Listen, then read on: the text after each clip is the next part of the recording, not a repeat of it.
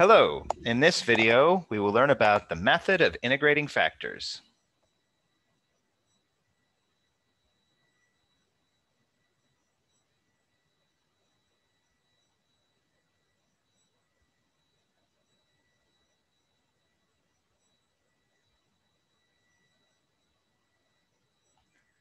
The method of integrating factors is used to solve linear first-order differential equations.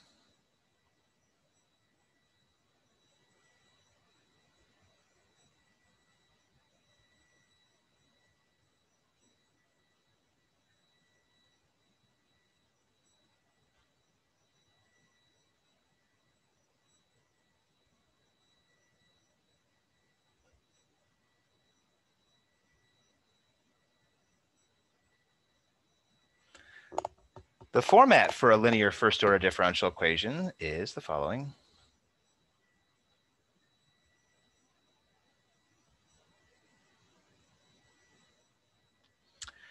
And linear first-order differential equations can also be written in an alternate form that looks like this.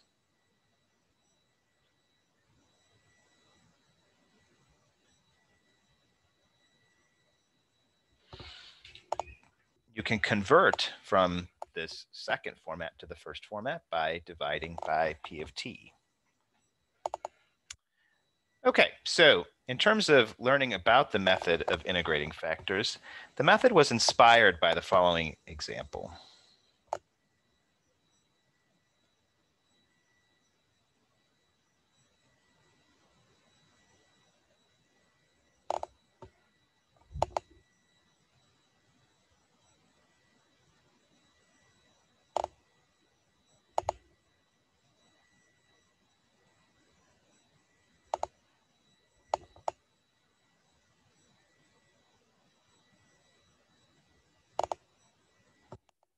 So suppose you want to go through and solve this differential equation. So we're looking for the y that we could plug in, that we take the derivative of and plug in here that would make the differential equation true. So after studying this for a while, you'll notice that the left-hand side here is the result of a product rule.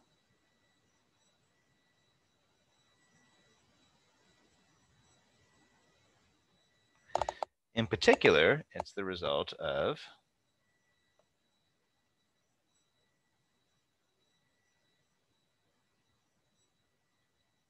this product rule. And you could go through and check this by taking the product rule of this function, and you'll end up getting this result. And the 4t just drops down here. And now once we've written this expression as a product rule, we can then go through and integrate both sides to get rid of this derivative, which can enable us to get access to y. Then we can get y by itself.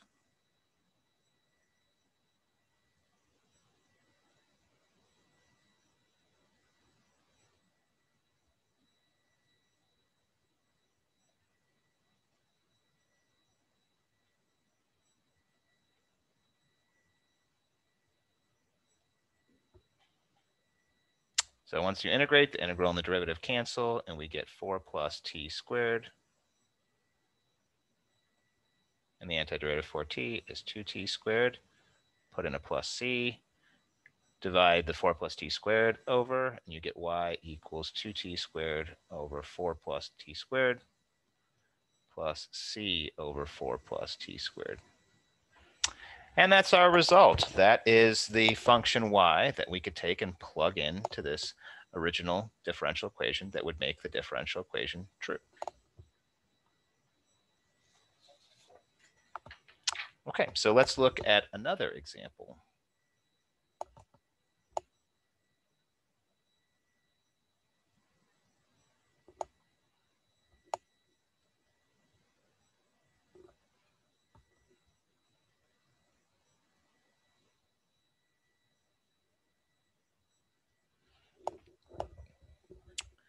Unfortunately, when we examine this, not a product rule.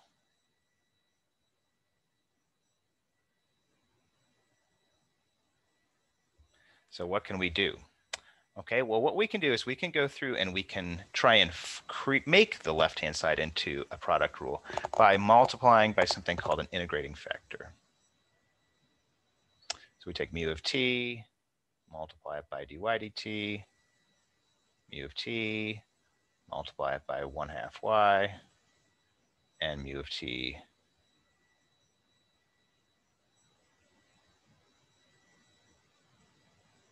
multiply it by 1/2 e to the 1/3 t.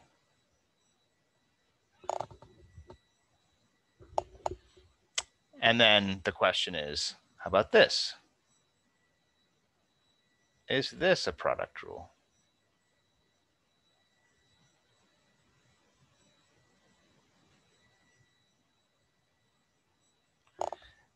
In order to check whether that's a product rule or not, what we can do is we can calculate the derivative. We calculate a product rule and do a comparison.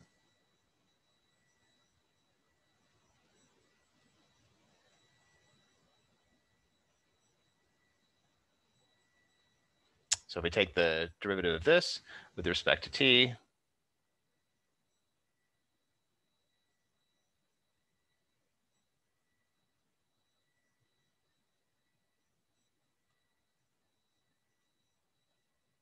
we get the following. And if you compare these two things, you can see that they are similar. The first term is exactly the same. The second term is not. So they're not exactly the same, but there are some similarities. And so the question, is this a product rule? And if we, by comparing to something where we actually went through and calculated a product rule, we can see that it's close. All right, it's close. So to go through and make this so that it is a product rule, what we need to do is we need to get them to be exactly the same. And to do that, this term has to be the same as this term. And so it enables us to go through and create another equation.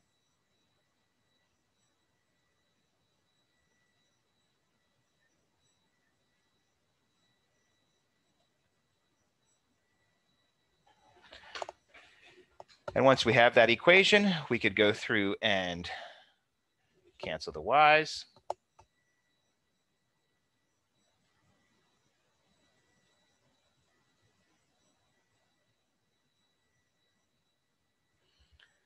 And then we can go through and manipulate this equation, move the mu of t under the left-hand side.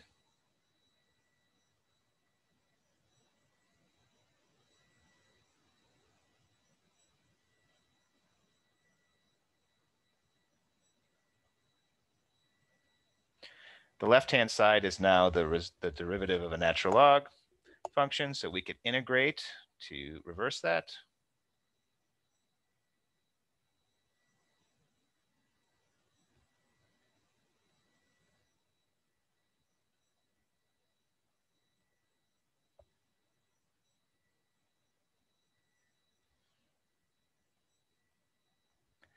And the antiderivative here is going to be the natural log mu of t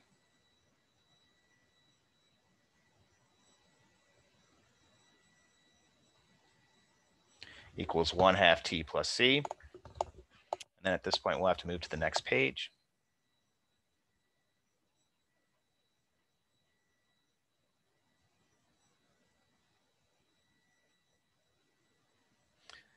Okay, so in order to continue to solve for mu of t here, we can plug in both sides as the exponent of e.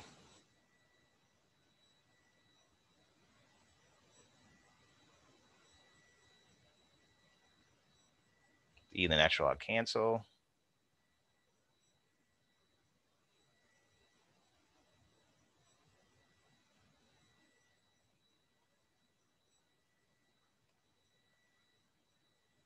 And then we can drop these absolute values because we have mu equal to an exponential function, which is always positive.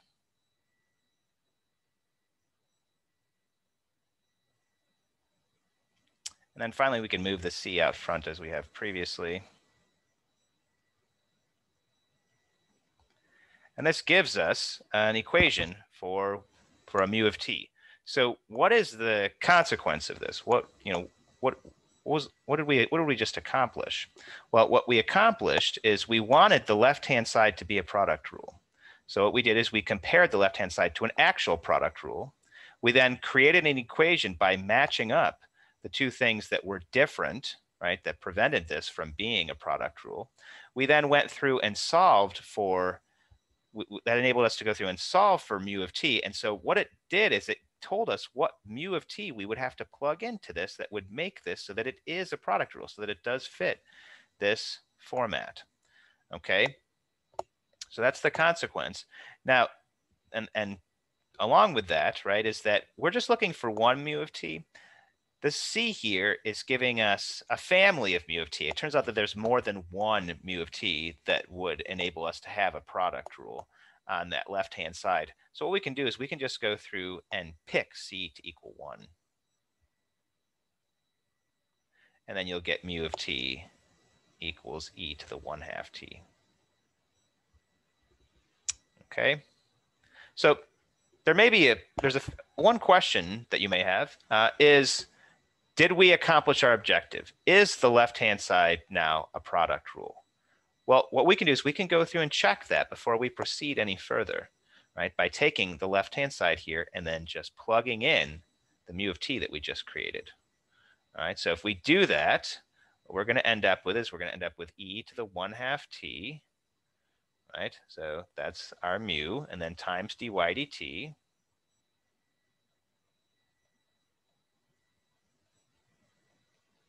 And then plus, and then we're going to have mu of t times 1/2. So we're going to have e to the 1/2 t times 1/2 times y. Okay, and so if you look at that, does that look like a product rule? Well, to answer that question, you need to think about what a product rule does look like, right? So if we calculate the derivative of a product rule, if we calculate the derivative of a product, the product rule tells us that we have, at least this is the way that I have it memorized, is that it's got the first times the derivative of the second plus the second times the derivative of the first. So what you have is you have two terms, one of which has the derivative of one thing and the other one has the derivative of the other. Okay, and if you look at this, this one has the derivative of this and this one has the derivative of that. So it does fit that format.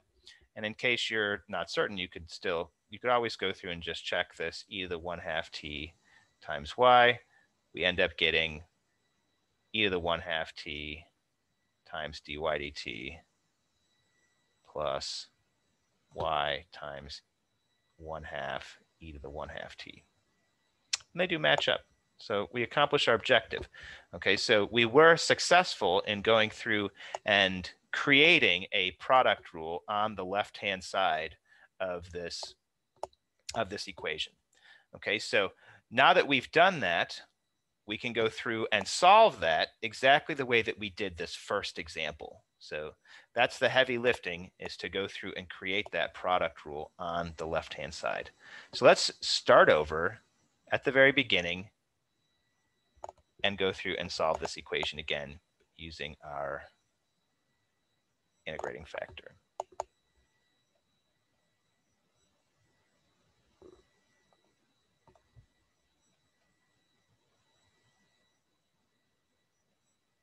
Okay, so again, we start off. The left-hand side is not a product rule. So we go through and we multiply it by mu of t.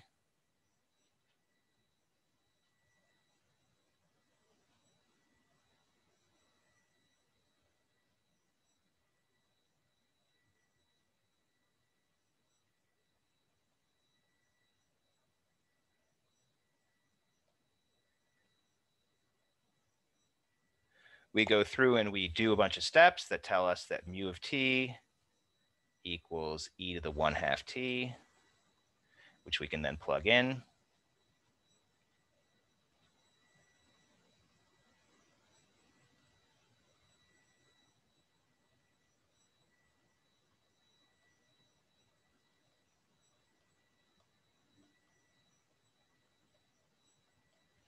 We know that the left-hand side is a product rule because of the steps that we used in this second part of the problem. And so we can go through and rewrite this as the derivative of e to the 1/2 t times y. And on this side, we can combine these. At this point, we can integrate both sides with respect to t.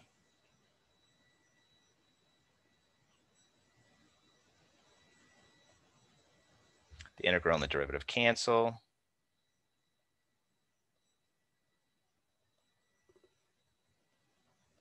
The antiderivative of that of e to the 5/6 t is going to be 6/5 e to the 5/6 t plus c. We can divide over. We get y equals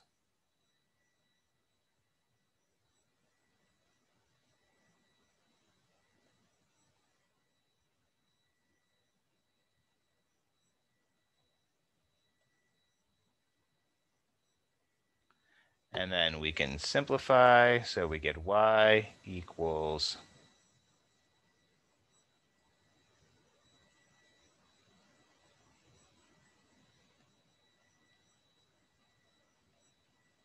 and that's our answer. Okay, and so as long as we can go through and do this second step here that enables us to go through and figure out the integrating factor, that enables us to take the left-hand side, make it into a product rule, then we can rewrite it as the derivative of a product, then we can integrate and solve the differential equation, just like we did in our first example that inspired the method. Okay, so that's the technique. What we need to do next is we need to go through and come up with a general formula.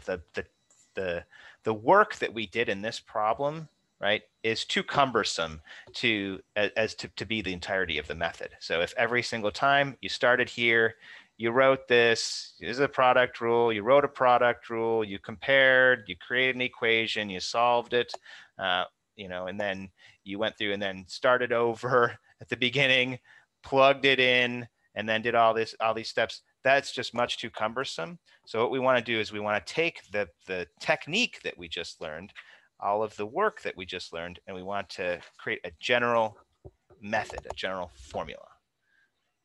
And that general formula will make it so that we essentially have a shortcut to solve these linear first-order differential equations.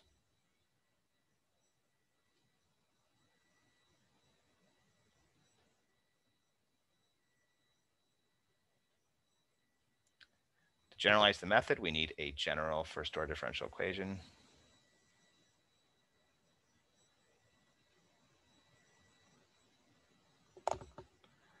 All right, we're going to assume that that the left-hand side is not a product rule. So now off to the side, I'm going to go through the steps to figure out what mu of t should be. All right, so we're going to start off so we're going to move off to the side here, and we're going to multiply mu of t through this.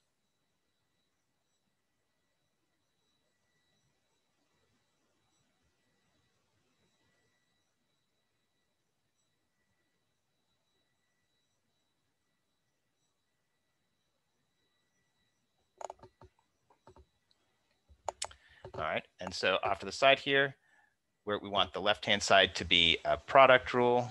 So we can go ahead and calculate a derivative.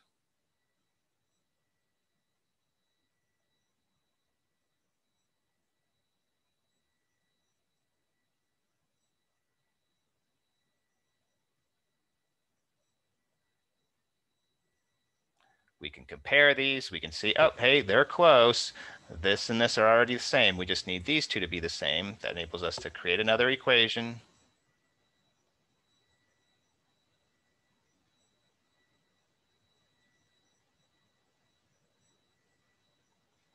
The y's cancel. We then can divide the mu of t over.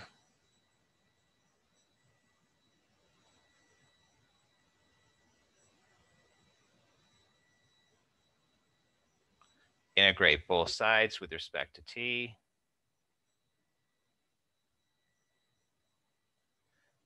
This is the derivative natural log.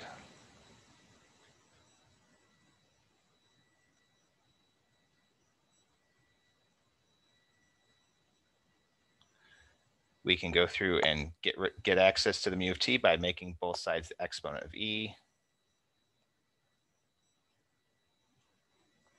The e and the natural log cancel.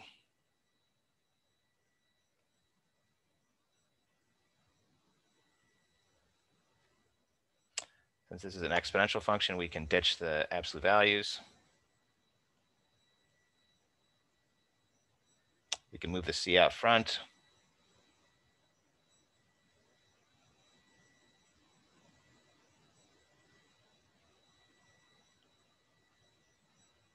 And we end up getting a formula for mu. And just as we did on the previous example, we can go ahead and say, we can go ahead and let c equal 1. And if c equals 1,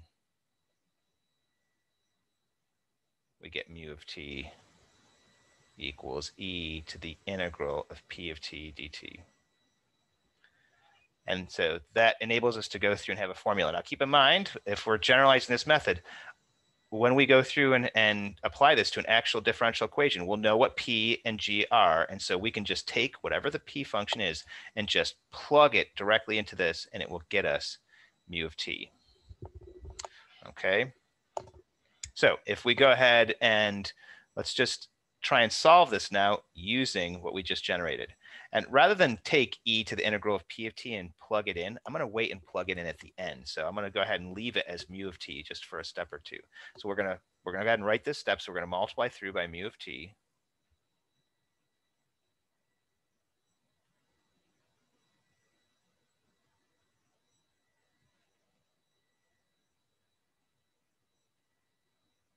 Then the left-hand side, per all this work that we just did, we know is going to be the derivative.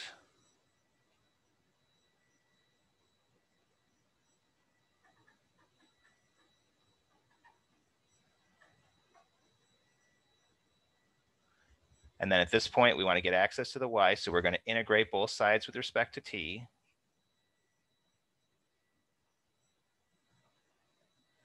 The integral and the derivative cancel.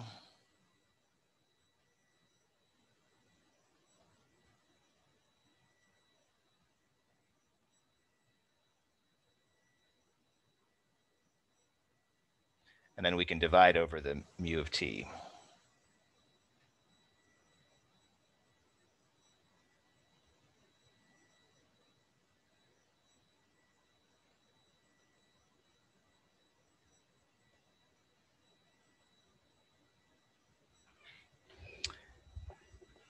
And that completes the formula. At this point, if you had gone through and solved for mu of t, you could just plug it in here at the end. Okay, and that's actually how we will go through and do actual problems using the method, right? So this boils down into 3 steps, all right? And so a lot of this is just algebra, and it's the same every single time. So what we're going to do is we're just going to write those 3 steps. So what are the 3 steps? So you have, here is step 1. Step 2, you could go through and do this, then this, then this, then this, then this, then this, then this, then this. And so step 2 culminates here. And then if you took that, plugged it in, it's going to make the left-hand side a product rule. Then you could go through and do this and this and this. And so this is our final result. So step 1, you've got the problem. Step 2, it turns into this once you multiply by mu of t. Step 3, you do all of this and you end up here. So let's just summarize that on the next page. That's going to be our formula. So if we have dy dt plus p of ty equal g of t, then we can go through and we can say let mu of t equal e to the integral p of t dt. And if that's the case, then the solution of the differential equation is going to be y equals 1 over mu of t times the integral mu of t g of t dt plus c. The end. All right, so that is the method. The method of integrating factors is these 3 steps. Step 1, the problem. Step 2, the integrating factor. Step 3 is the solution.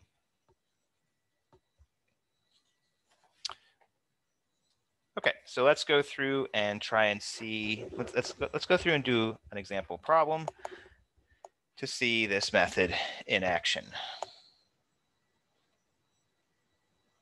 Actually, let's just clear the page. So we have dy dt minus 2y equals t squared e to the 2t. Okay, so the first step you want to do is to compare this to the format, right? So the format is dy dt plus p of ty equals g of t. So if you compare these two, you can see that p of t is -2, right? And g of t is t squared e to the 2t. All right, so the first step is to go through and find the integrating factor. So the integrating factor is going to be mu of t equals e to the integral p of t. And p of t is -2. So we get -2 dt. The antiderivative of -2 dt is going to be -2t. Okay. And then once you've found the integrating factor, if you were to plug it in, it would make the left-hand side into a product rule. Then we could rewrite it as a product rule, integrate, and we would be, and then isolate y, and we would get y equals 1 over mu of t, which is e to the -2t, times the integral of mu of t, which is e to the -2t, times g of t, which is t squared e to the 2t, plus c. And then if you simplify this, this is going to be 1 over e to the -2t times the integral. These cancel. So we get t squared dt. There should be a dt in there. And then plus, and then you can go ahead and distribute. And then this is going to be c over e to the -2t. And then the antiderivative of t squared is going to be 1/3 t cubed.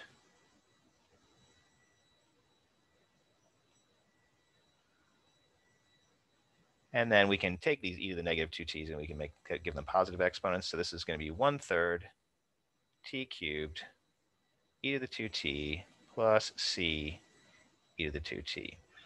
And that is the method in a nutshell. So you'll start off with a first order differential equation. You'll identify P, you'll identify G. Once you've identified P, you'll calculate the integrating factor by writing e to the integral of P of t dt. Solve for that.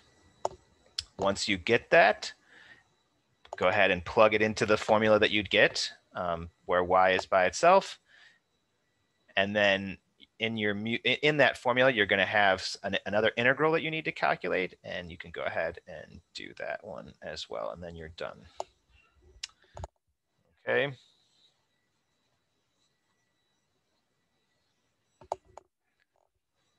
One of the things that you can do if you're a glutton for punishment is go through and check that this actually worked. So let's see if we can do that. All right. So my claim here is that this solution actually will work if we plug it into the differential equation. In order to check it, we need to have dy dt. We already have y, and if we had dy dt, we could just plug both of them in and see if it works. All right, so let's calculate dy dt. So we're going to go through and calculate the derivative of this. To do that, we're going to have to calculate a product rule. So we'll have the first here, which is 1/3 t cubed times the derivative of the second, which is 2 e to the 2t, plus the second e to the 2t times the derivative of the first, which is going to be t squared. Okay, so that's the derivative of this term, and then the derivative of this term. We'll have the c comes down. The derivative of e to the 2t is 2 e to the 2t. And that's it. There's our derivative. So now just take that, plug it in here, take this, plug it in here, and let's see if it works. All right, so we're going to do that. So I'm going to substitute for this with this thing that we just created, right? So let's simplify that. So we're going to have 2/3 times t cubed times e to the 2t plus t squared e to the 2t plus 2c e to the 2t. That's this minus 2 times, and we need to plug in y, so that's going to be 1/3 t cubed e to the 2t plus c e to the 2t. And now we can simplify that. So we're going to have 2/3 t cubed e to the 2t, t squared e to the 2t, 2c e to the 2t, minus 2/3 t cubed e to the 2t, minus 2c e to the 2t. Okay, right, so that we're just calculating the left-hand side here. If we go through and calculate the left-hand side, then when we're done simplifying, it should be the right-hand side. That will show that we ended up getting the correct answer. We'll show that it worked. All right, so let's take a look. What do we have here? This and this cancel. This and this cancel. And so we're left with t squared e to the 2t. Was that the right-hand side? Yes, it was. So the result that we got worked. Okay, so the method does work.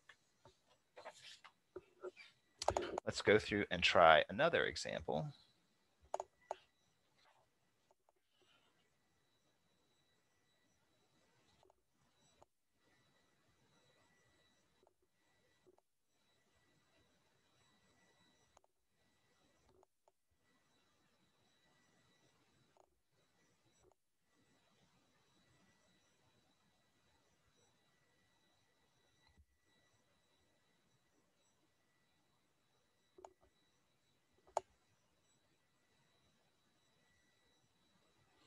Okay, so here it's asking us to go through and solve this differential equation, and the differential equation has an initial condition. So if you haven't seen an initial condition for a differential equation, it works very similar to initial conditions from multivariable calculus or first semester calculus, where you're going through and you have to solve for an example, if you're given an acceleration and you're asked to go through and find the position function, and at each step you have to know what the initial velocity is and the initial position. So it works exactly the same way as that, right? So the initial condition is going to enable us to solve for C just like it did in those two courses. And the way that this works, basically what this is saying is that when t equals 1, y equals 2. Okay, so we'll take that into consideration when we get to the end and we want to solve for C. All right, so let's say we want to go through and solve this. In order to solve in order to use the method of integrating factors, it has to fit the format. And if you go back and look at the format, right, let's just take a look. We can actually go back. The format has to look like this. All right, it has to have dy dt by itself, then something times y equal to something. So you need to first move the t by dividing through by t. If we do that, we get y prime plus 2 over ty equals 4t. Now it does fit the format, right? This would be p of t. This would be g of t. The first step in going through and using the method of integrating factors is to solve for the integrating factor. That has the formula mu of t equals e to the integral p of t dt. So we get e to the integral 2 over t dt. Okay, and in order to go through and evaluate that integral, what we can do is we can move the t out front, the 2 out front, and so we'll have 2 integral dt over t. So that's going to be e to the 2 natural log t. And then at that point, we can go through and bring the 2 inside the natural log by making it an exponent. So we can get e to the natural log t squared. and then e and the natural log cancel, and you'll end up getting t squared for your mu of t. And now, once we've done that, we can then jump right to the end. Again, like the way that this method works is all of this stuff does happen. We're just skipping it. Okay, so once we have mu, you could plug it in and then write this and then write this, but we're just going to jump over all those because every single time the steps are exactly the same, and we're just going to jump right to this last step. All right, what does that last step say? It says y equals 1 over the mu that we just got, which is t squared, times the integral of mu, which is t squared again, times g, which is 4t dt plus c. And if we go through and simplify that, so we're going to get 1 over t squared times the integral of 4t to the third dt, and then you can go ahead and distribute. This is plus c over t squared. And the antiderivative of 4t cubed is going to be t to the fourth. And then t to the fourth over t squared, we're going to get t squared. We're going to get just t squared plus c over t squared. And then finally, since we were given an initial condition, we can go through and solve for c, right? To do that, we can just go ahead and calculate what y of 1 would equal using this definition we just created. So y of 1, we plug in 1 for t, so we're going to have 1 squared, which is 1, plus c over 1. So y of 1 is 1 plus c, and then y of 1 is also 2, so you can then just substitute in. And so c is going to equal 1. And so finally, if you take that solution, take what we just calculated for c, plug it in, you get y equals t squared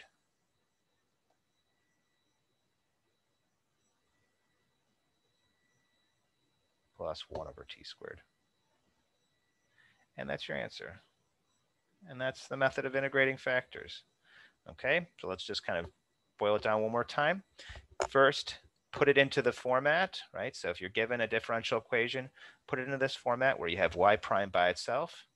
That enables you to identify p and g. Once you've got the function p of t, you can figure out what the integrating factor is by taking e to the integral of p. Find that. Once you've found that, then you can go to your definition for y, which is that it's equal to 1 over the integrating factor times the integral of the integrating factor times g plus c. So take your g and put it here, your integrating factor, and put it here and here. And every time it's exactly the same. And then you can go through and just simplify from there. And then we can see the same thing over in this problem, right? So once we found out what p was, we calculated what the integrating factor was, and then we did 1 over the integrating factor times the integral of the integrating factor times g, which was this, plus c. Okay, so that's the method. Thank you for watching. See you next time.